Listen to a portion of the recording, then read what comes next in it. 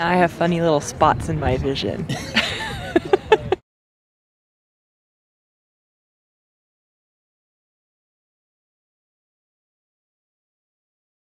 So today is the day we're actually leaving Portland.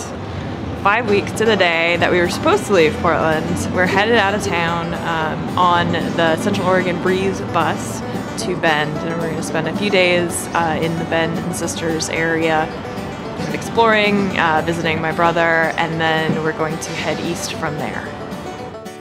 The bus to Bend unfortunately didn't have any bike racks, and at first the driver wanted us to box the bikes, but after he saw how small they folded, he let us put them on without a problem. We said our final goodbyes to Portland as it rolled by, and slowly the landscape changed from lush green forest to high desert.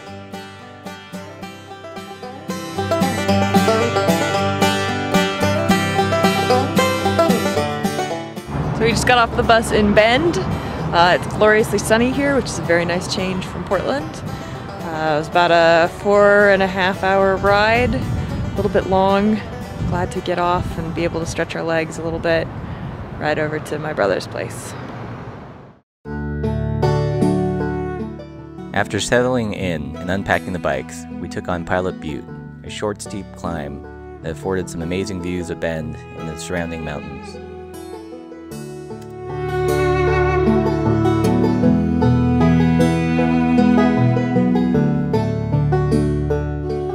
Although the ride to the top was only a mile long, it averaged about 9% and gained 500 feet.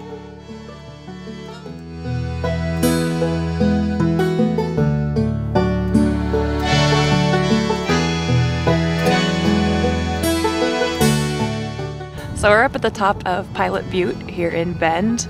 It's a place that a lot of the locals go to watch the sunset over the Cascade Mountains, so we thought that we would do the same. It's a short little climb up to the top, but pretty steep. But the Bromptons made it, and so did we. We brought a picnic dinner with us, and now we're just waiting for the sun to go down. And it's absolutely gorgeous.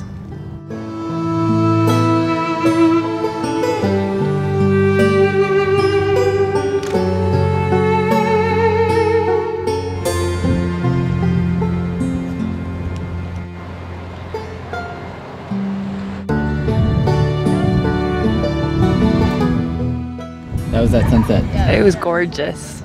Now I have funny little spots in my vision. After sunset, we rode screaming down the hill through the night air, thinking about how it was well worth the climb.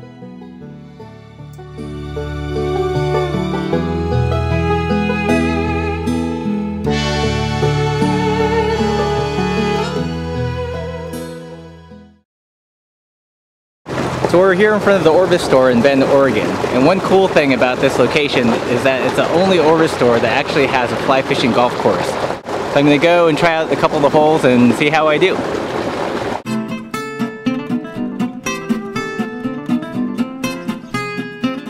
So since they probably frown upon actually casting with a fly with a hook, I'm going to use this thing. It's actually a float. It's not a real fly, but it'll do in a pinch.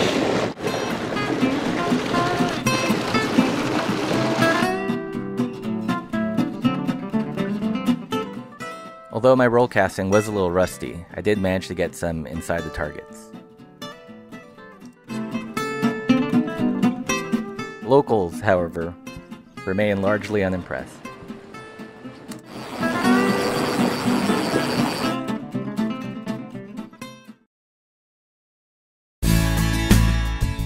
We met up with Sarah Salo at Thump, a bike-friendly coffee shop in Bend, to talk about her upcoming bicycle tour. I decided to do a tour. I decided I said, screw it, I'm just going to go and ride my bike. And then from there, I decided I wanted to ride for a cause. When I started really thinking about that, I didn't want to just ride and raise money for something. I wanted to bring an action to people. I would read all these studies about health associations, you know, like the lack of vegetables is associated with obesity or whatever. And so like I just got so frustrated with just like seeing these things, all these projects that just were looking at numbers and not doing anything about it. So that's sort of why I wanted to, why I decided on my tour to actually like bring a program to these places that I'm going to, rather than just riding and talking about something, because it's been done. It's not so much just me coming in and saying the value of healthy food is this, you know, it's not a lecture. The majority of the class time is going to be spent helping the kids to sort of think about what's important to them around bikes and around food, and then identify an area that they would like to address, both in their personal lives and then more in their environment as well. So probably in their school, but it could be in their community. So thinking about an area that they'd like to improve, and then making a goal, and then actually creating an action plan on how they can move forward and achieve that goal. So something simply like, I'd like to help my mom make dinner once a week, or you know, encourage my friends to drink less chocolate milk, or whatever is important to them. That's what I want them to focus on.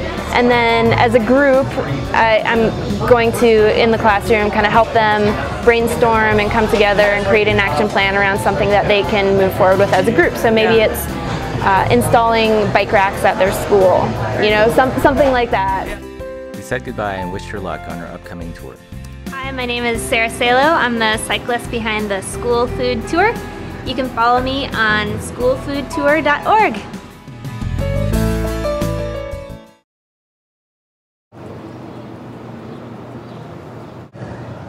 Bend is definitely a bicycle town.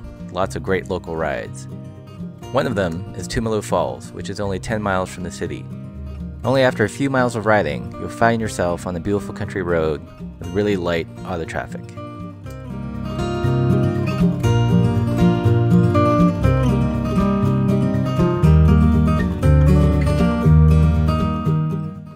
The last 3 miles to the falls is on the gravel road, where you'll pass Tumalo Creek, a great place to stop and take a break.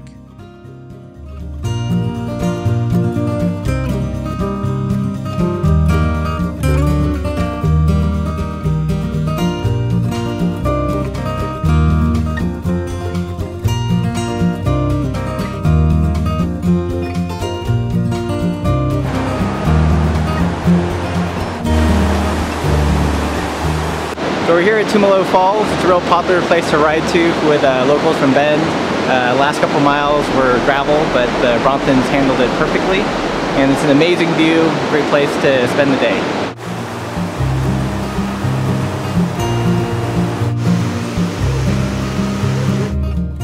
From the falls, it was mostly downhill back to the city of Bend. We didn't really know what to expect from Bend. We heard it was a great cycling town and a great outdoor city. We were surprised at how much was really going on. There's great bikes, there's great beer, and great coffee. If you're riding the Trans Am or want to escape the rain from Portland, it's definitely worth the detour to spend a couple days in Bend, enjoy the sun, and the great cycling there.